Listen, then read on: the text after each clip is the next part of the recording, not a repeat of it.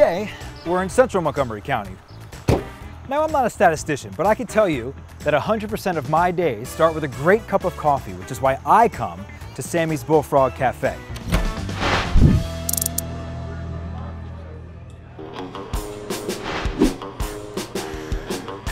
Sam of Sammy's Bullfrog Cafe.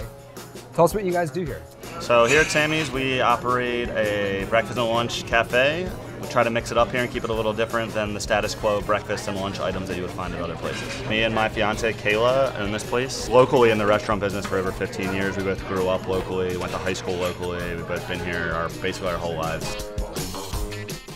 You know, you can get bacon and eggs anywhere. Food-wise, everything has our own spin on it. We make everything here fresh every day. Produce, about 90% comes from, you know, within 30 miles of here. I mean, you can look above us, you can look at my hand right now. Don't bother me, I'm crabby. I mean, you've got donated cups from customers from, I think you said all over the place. Yeah. We first opened, we put up Facebook posts and social media posts saying that we were accepting mug donations and plate donations. Sometimes people come in and they donated a cup a year ago and they'll come in and get their cup and, you know, it's good. When somebody walks in the door here, what do you want them to feel? Ready to eat, right? Happy and ready to eat, like they know what they're gonna get, it's gonna be good.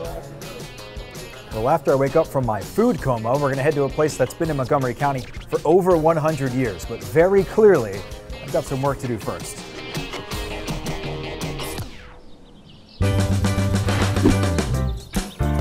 Chester Asher, Sophie Asher of Asher's Chocolates, thank you so much for having us. Tell us what you guys do here. So here at Asher's Chocolates, we are a retail confectioner, which means that we make candy centers and then we chocolate coat them.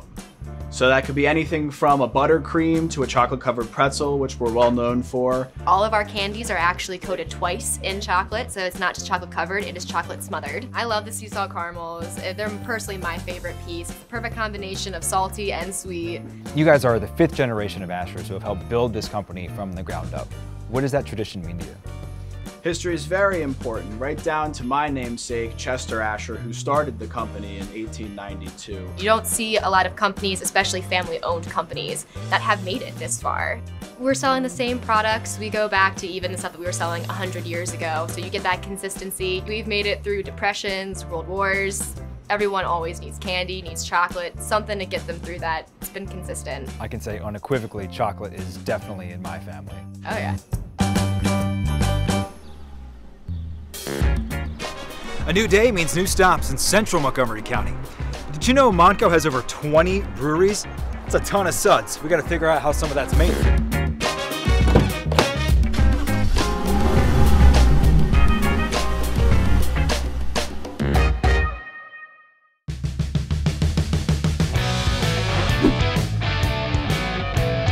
You have a lot going on here. Tell us what goes on here. We make a lot of different beers. Creative beers, unique beers. Our labels, we wanted them to represent that. If we're going to make a smoothie, we then take fruit into another vessel and we transfer the beer onto the fruit. We circulate that, blend that up basically. This is a labor of love, as I understand it. The two of you started separately making beer in your garages. There's so much that goes into making a craft beer, but take me through all that. So we buy grains of oat, wheat, barley, we throw them in the mill. We add a lot of hot water to that. All the starches that are in those grains become sugars. We'll add our hops and then we knock it out into a fermenter and that creates alcohol and CO2 and we let the yeast make beer. Finally, we package it into cans, into kegs, into crowlers, and then we sell those. Obviously, you guys are a local brewer. Talk a little bit about why this community means so much to your success as well. We're successful because of our community, because of our customers. Making beer and enjoying what we do is great, but we take more pride in giving back to the community. That was amazing, but we have one more stop in store. We had to come down the main drag of 202 to El Serape for some amazing, authentic Mexican cuisine and some great cocktails. Luis, thank you so much for having us here. This is, for lack of a better term, an experiment that you started almost 30 years ago. You have 3 locations. 2 in Montgomery County, 1 in Bucks County. Those are 3 locations that we have. What do you attribute that success to? Community. It was hard in the beginning because a lot of people didn't have the knowledge of the cuisine. So little by little we start, kind of educating people about our cuisine, where we're from. What does authentic Mexican food mean to you? When you bring really the culture, the earthy kind of flavors. All my chefs, they are Mexican. Oh. No, they go to Mexico, believe it or not, and they try new ideas. They bring new ideas because they have different expertise, different regions, and that's what is really helping us also to keep the authenticity of the flavor. That's the key. You guys are renowned for your cocktails. And What are some of margaritas. and margaritas. We make on pineapple margarita here in-house. 1, 2, 3, 4, 5, 6, 7, 8. Any way you want, okay, all right. Little hip movement. Go. Oh yeah, that's great.